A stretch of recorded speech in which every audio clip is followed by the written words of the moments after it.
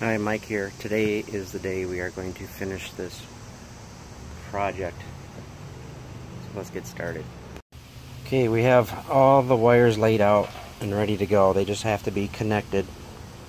First, I have to disconnect the negative battery terminal so we don't get any shocking experiences.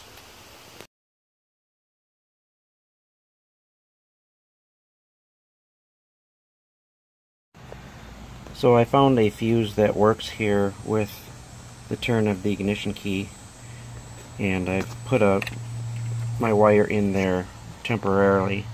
I may get a wire tap and use that instead, but for now I'm just going to leave it like this just to see if everything works.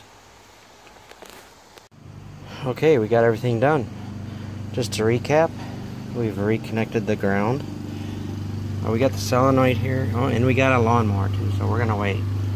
Alright, the lawnmower is off. Okay, so we have the solenoid here, and it is going to ground. We also have the other wire, the fused 10 amp fuse going into the fuse box. We have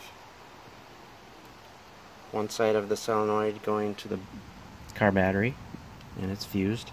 And in the back, we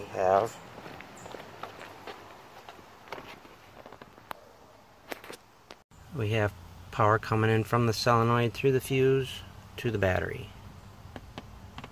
And then we have the battery grounded right there. So now all we have to do is see if this works. We'll drive today and we'll come back and see if this has gone up any. That's the easiest way for me to test right now. Okay, so I drove, probably at least 3 or 4 miles.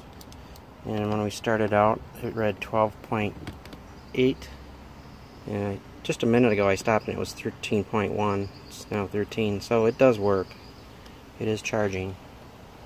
So I would mark this project off as a success.